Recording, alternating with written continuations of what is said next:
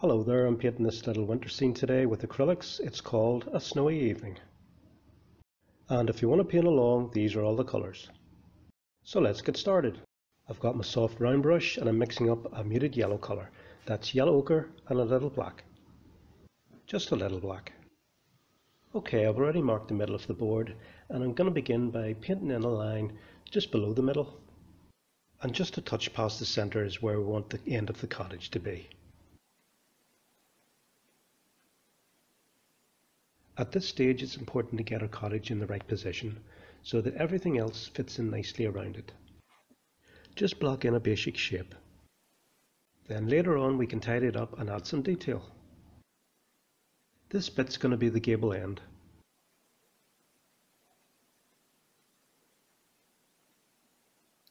Alright, I think that'll do for now. Time to paint in some evening sky now, and I think I'll use my flat bristle brush. So grab a tiny amount of black and add it to some ultramarine blue. And to start things off, I want to create a fairly light shade here.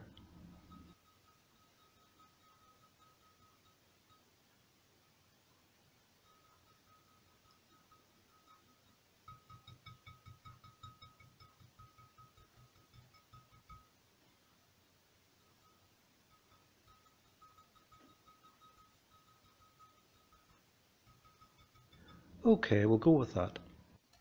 Start blocking it all in.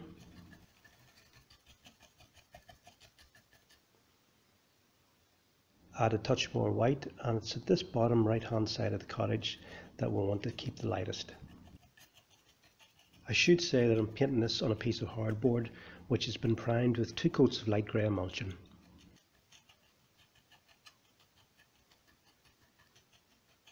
There we go. Mixing up a darker shade now for the dark clouds.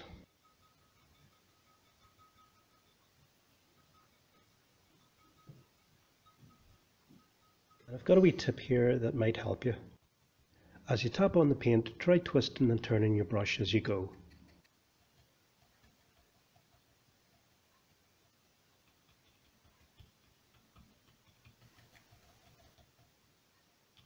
Okay, for some variation in the sky, I think I'll mix up some muted cerulean blue.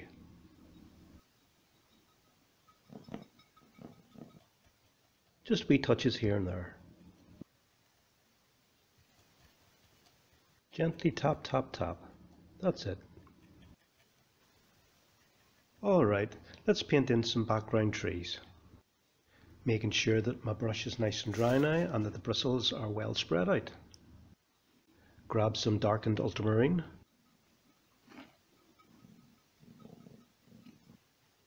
And lightly tap in the trees. And as you're doing this, you'll find the more that your bristles are spread out, the better effect you'll get.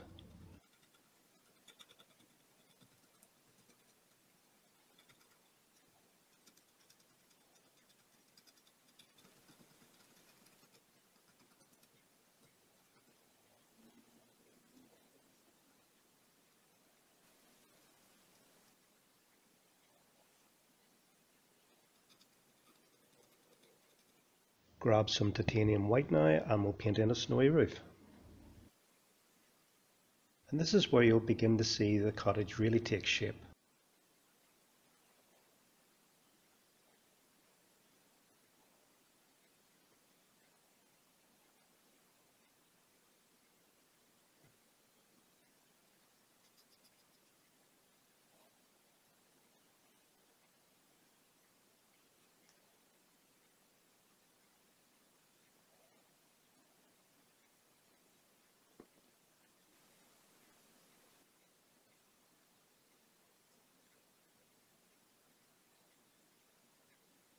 So at the side here, I'm adding in a sort of window extension. This is going to be the dining room where everyone will have their Christmas dinner. And to give the cottage some form, I'm painting in some dark shaded areas using yellow ochre and black. That's a little more black than we used for the cottage.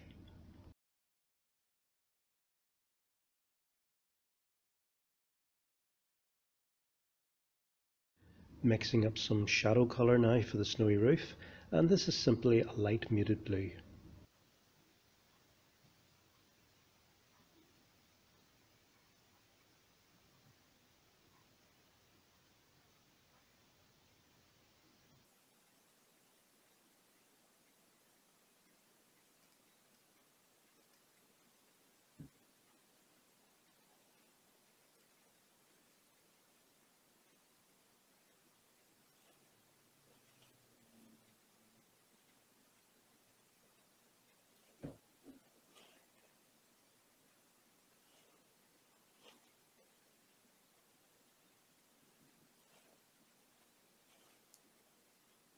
Let's paint all the windows in now so that everyone can look out at the snow.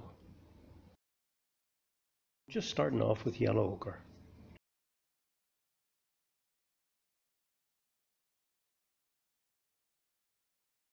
Tapping in some white now with my bristle brush, making sure that I've left some of that shadow colour below the tree line.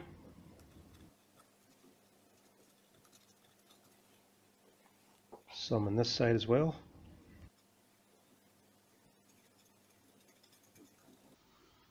Onto the foreground snow, and I'm mixing up some light blue snow shadow.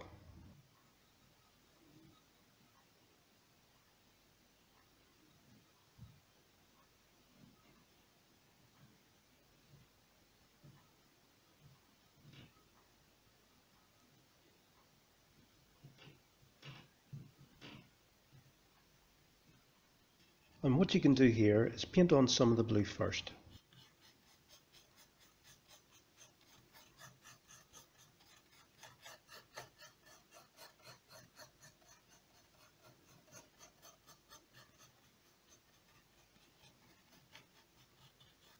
Then, while it's still wet, create little mounds of snow with white all over the garden.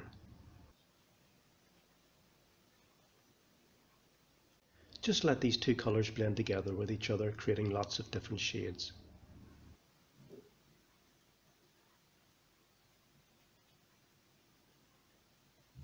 I want to keep the bottom of the painting here just a little darker, so I'm just adding in some more of the snow shadow colour.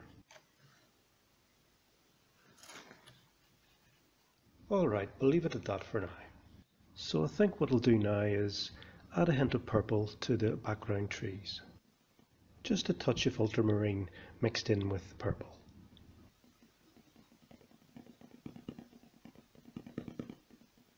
And just to let you see, this is the one that I normally use, complete with sticky plaster.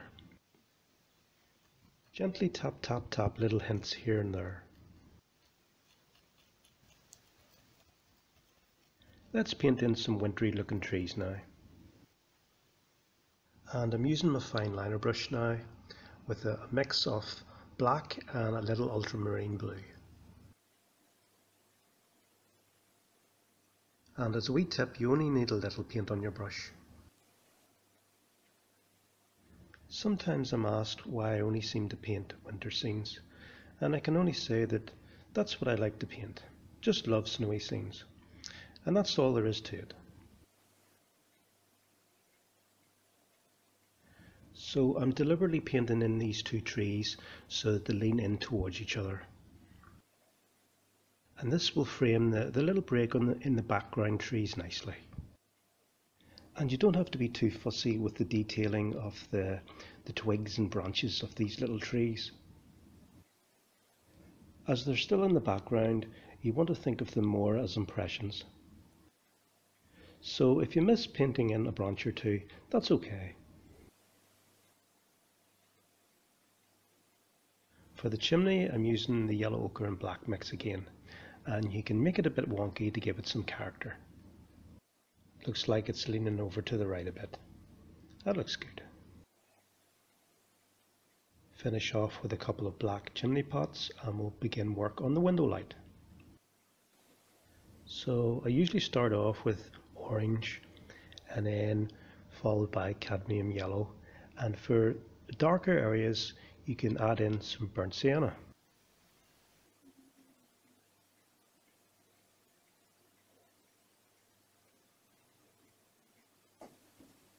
To define the windows, I'm painting around each one with a thin black line to match the door.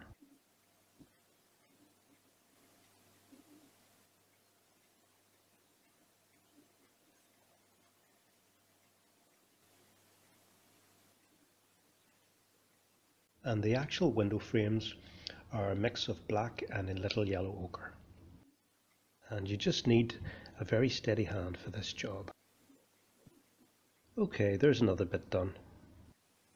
Brightening up the window light here with cadmium yellow and white. And to create a little bit of a glow around the windows, I'm painting in a mix of yellow ochre and some cadmium yellow.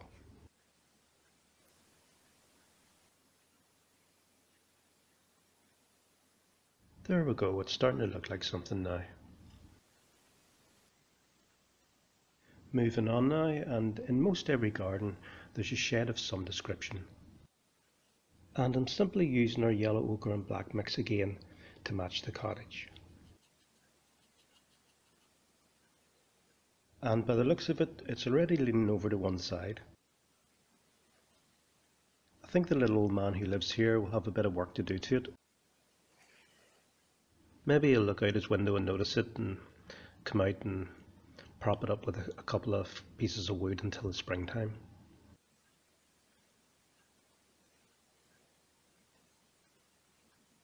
So what does he keep in this shed of his? Well, apart from a rickety old chair that's sitting in the corner, he's probably got his petrol lawnmower in there. He's also got a rusty rake so that he can gather up all the autumn leaves.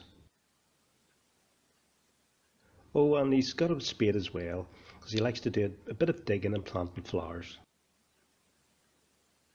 And he might have half a bag of cement in there that's went hard and it's just too heavy for him to carry out, so he's just left it there.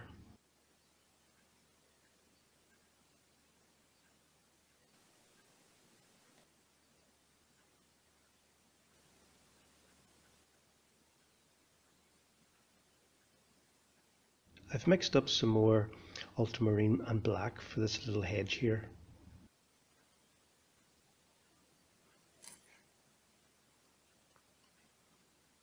And I'm leaving a wee gap for a rickety old garden gate.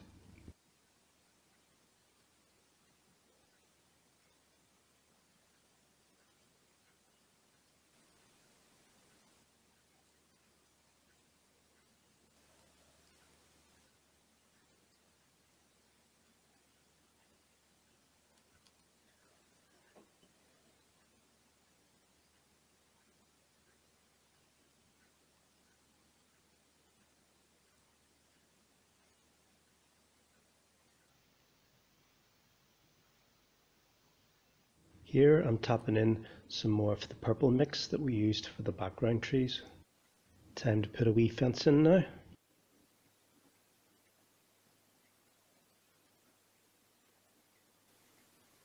And you want to have some fun with this and give it lots of character. In goes the gate.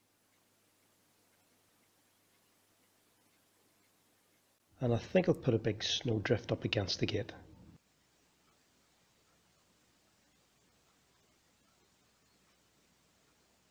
There, I'm happy with that. More snow. And you can't have enough snow, sure you can't. I want to put some snow clinging to the shrubs around the cottage now. So I've mixed up ultramarine and just a little white on my bristle brush. Just a tiny amount here and there. Alright, next we're going to put a big old tree in the foreground. So beginning where you want the trunk to be, start pulling the paint up towards the top of the board, twisting the shape of the trunk as you go. Yellow, ochre and black next. And this is quite a dark mix of yellow, ochre and black.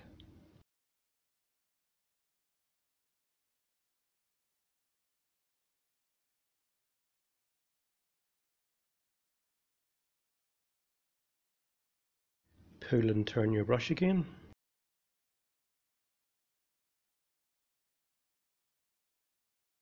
And there we've got another trunk.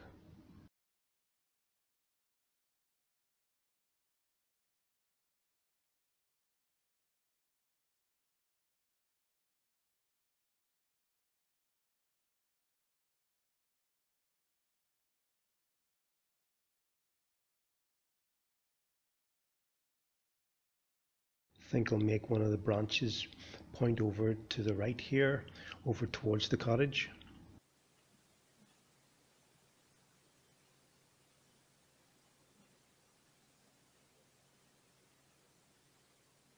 Maybe another wee one up here. Put a wee hollow in the trunk with black. I'm going to paint in some impressions of tree bark now using the yellow, ochre and black mix and some white.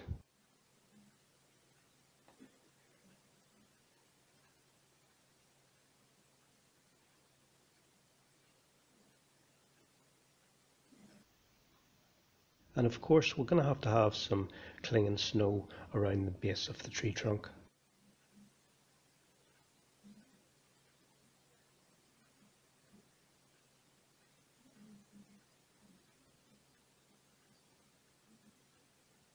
For the next tree I'm using a slightly lighter shade of the yellow, ochre and black, and let's do the same thing here. Start off where you want the trunk to be and then pull the paint all the way to the top, twisting out a tree shape.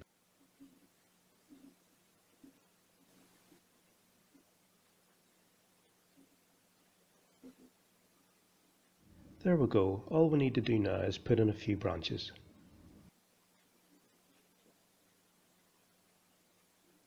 So there's all sorts of little plants and things growing happily at the foot of these two trees. Let's tap them all in with more of our ultramarine and black mix.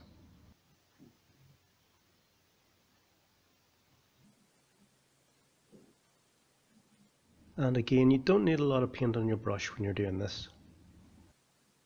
Gently tap, tap, tap.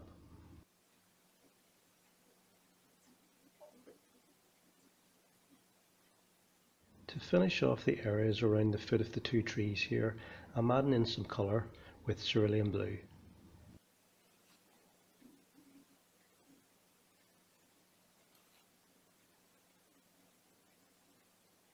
And just a little snow detail here and there with white. The snow on the chimney and the windowsills is simply white with just a hint of ultramarine.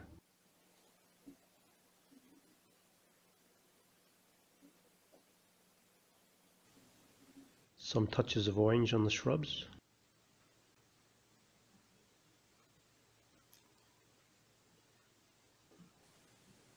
And I like to paint the snowflakes individually. That way I have control over where the snow is falling.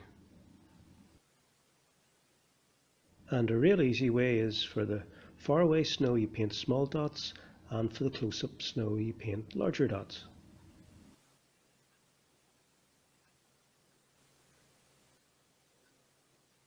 Well, I think this painting is just about finished.